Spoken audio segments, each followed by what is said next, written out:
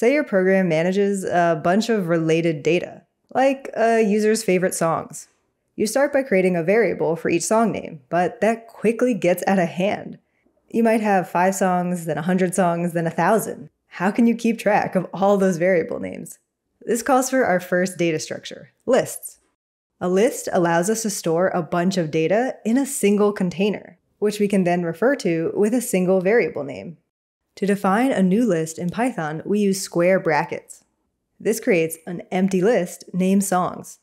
Then we can just stick data in here, separating each individual piece of data or element with a comma. Here, our elements are strings, but lists can hold values of any data type. They can also hold duplicate elements, so this song can appear in the list twice. In Python, a list can even hold values of different data types. Lists store data in an ordered sequence, which means the ordering of the data in the list matters. This list and this list are not equivalent. Even though the data is the same, it's in a different order. Okay, we've organized the data into a nice container, but what if I want to access the individual songs? Remember when I said the order is relevant? We refer to the individual elements based on their position in the list. This is the first element, the second element, the third element, and the fourth or last element. But in computer land, instead of starting our count at 1, we start counting at 0. We call these positions list indices. So the element espresso is at index 0, this is at index 1, index 2, and index 3. The syntax for accessing an element at a specific index also uses square brackets. We take the variable name of the list, square bracket, index, square bracket. So this accesses the element at index 0. Back to our program.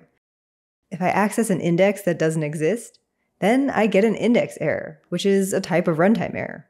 This list only has 4 elements, so if I try to access the element at index 7, there is none. So the computer rightfully throws up its hands and says, I don't know. To protect against this, we can always compare an index to the number of elements in the list. If we remember our built-in length function, which we use with strings, we can also take the length of a list, which just returns the number of elements. So the length of this list is 4. Since we start counting indices at 0, however, that means the last element of a list is at the index length of the list minus 1. In this case, 3. So if we want to know if an index is valid, we just need to check if it's between 0 and the length of the list minus 1, inclusive. Okay, what about replacing values? A list is what we call a mutable data structure, which means we can modify it after it's been defined. We can update the value at a specific index using an assignment statement. On the left-hand side of the equal sign, we put the name of the list, square brackets, and the index we want to mutate. Just like any other assignment statement, on the right-hand side, we put the value we want to store. And we can also write a self-referencing assignment statement where we grab the current value, modify it, and store it back in the same location, which we can also write with our += syntax shortcut.